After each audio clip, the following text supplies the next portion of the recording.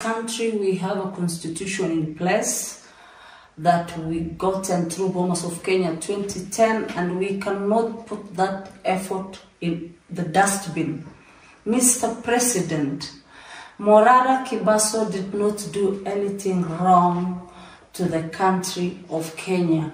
Instead, he helped you see what was happening around the country. And a lot of money that were getting looted east, south, northwest, every side of this country.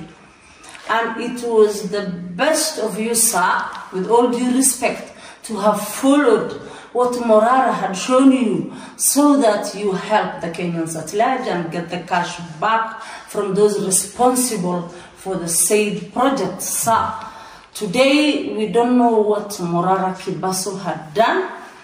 He has been abducted for that matter. And if it is an arrest, kindly let's follow the rules and the regulations of our constitutions to arrest somebody, book him, or take him to court. That is all I can say. We love Kenya, we love peace, and please let us all coexist and love one another. Thank you. Thank you. So what we are saying is that we are not going to relent, and we are going to come out all out so that we, number one, secure the release of Morara Kebaso, and number two, continue with the work we have been doing. It is not going to stop. We are going to continue the launching. We are going to continue civic education, and we are going to continue touring the country so that the people of Kenya can see the rot that we have deep in the villages and in the smaller cities back there.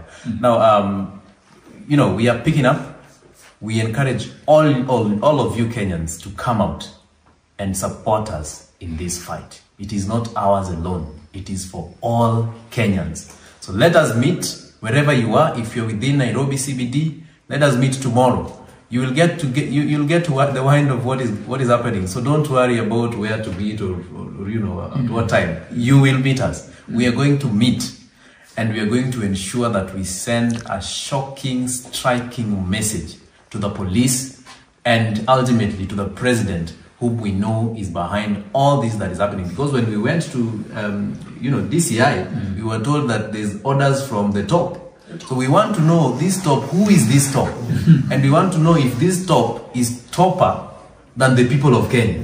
And if this top is topper than the Constitution of Kenya, that grants us all the powers. You understand? Yes. And we also want to know if this top is topper than God, who controls everything that we are doing. So we are coming for you, the top. And we are saying that the young people have decided, and even our parents are around here, and they are saying they are supporting us. We are going to bring a complete overhaul to what is happening in our governance system right now.